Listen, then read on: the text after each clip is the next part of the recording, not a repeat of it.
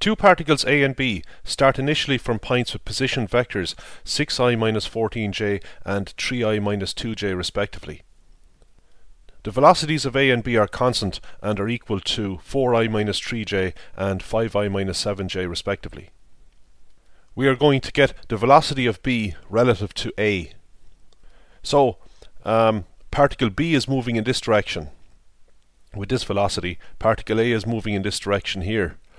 So we want to see the velocity of B as seen from point A. So we imagine moving axes centered at point A, moving with point A. So it's going to be moving in this direction here.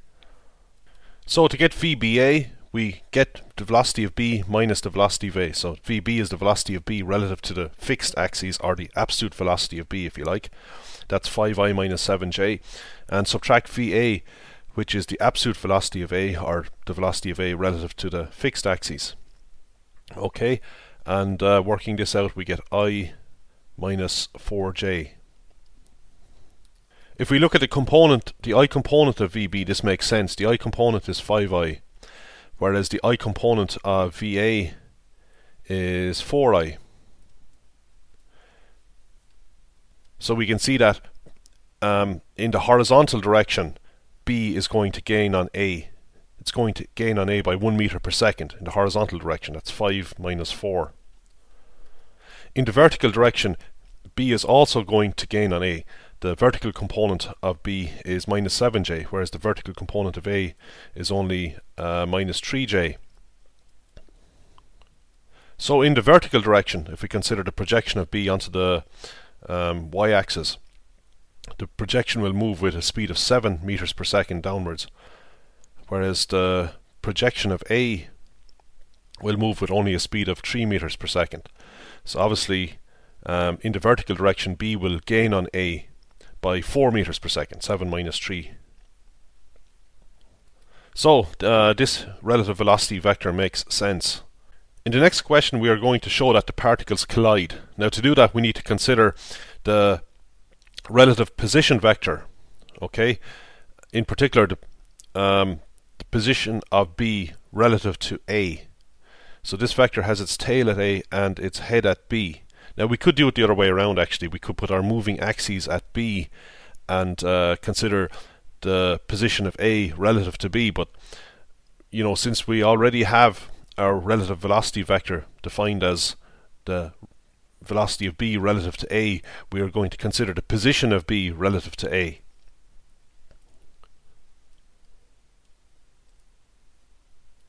And we know from a previous video that that's just RB minus RA, the position of B relative to A. And as I've explained before, if you take vector RA and add it onto this here, onto vector RBA, the RA's will cancel and we will get vector RB. So everything works out, you know, if we apply the triangle law.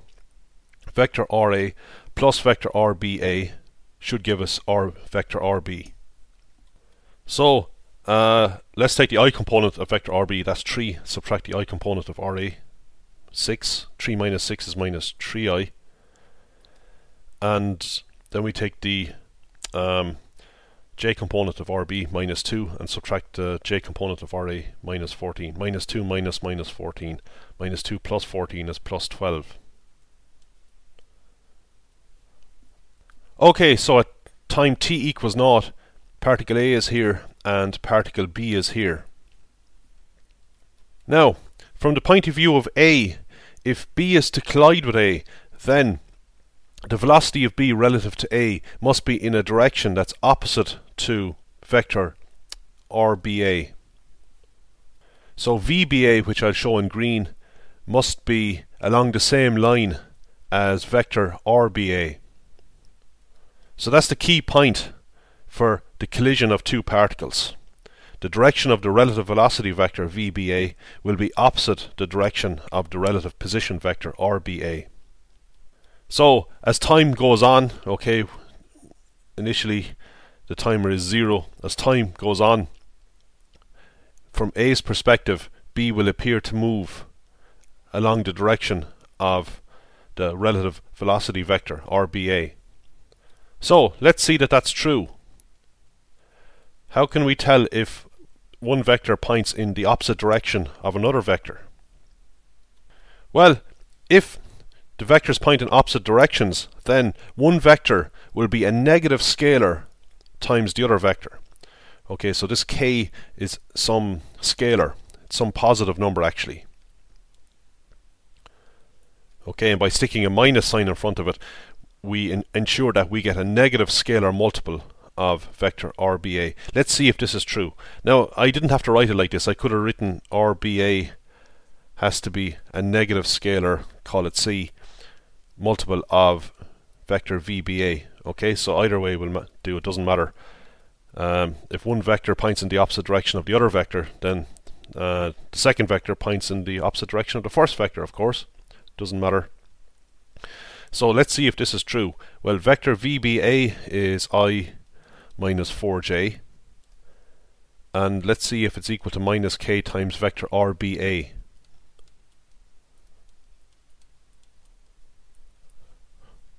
In other words, can we find a positive number k for which this is true? Well, this is quite easy to check actually. Multiplying minus k in here, we get plus 3ki minus 12kj.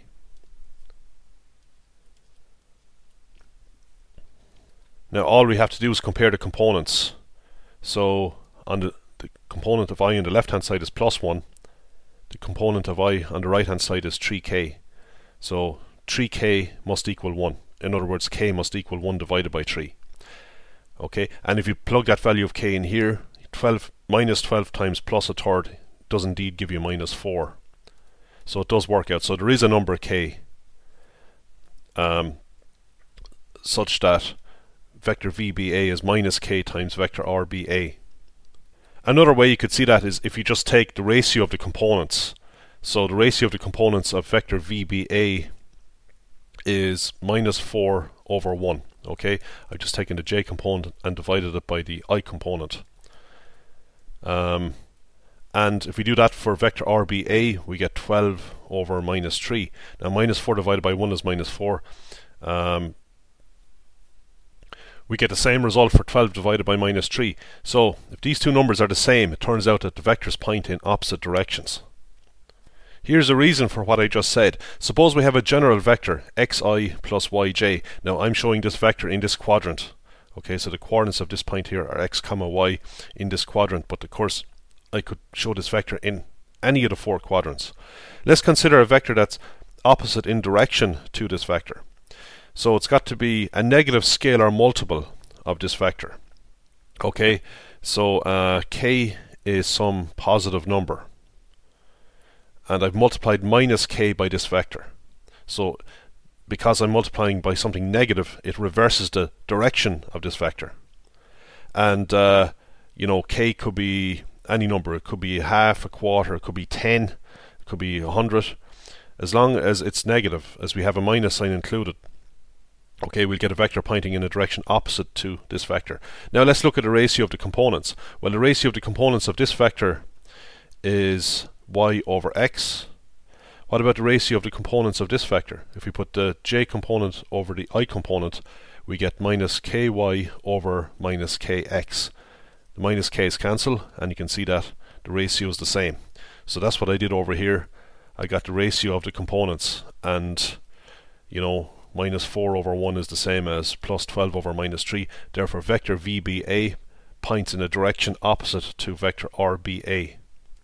And that's the condition for the particles to collide. So it is the case that these two particles will collide.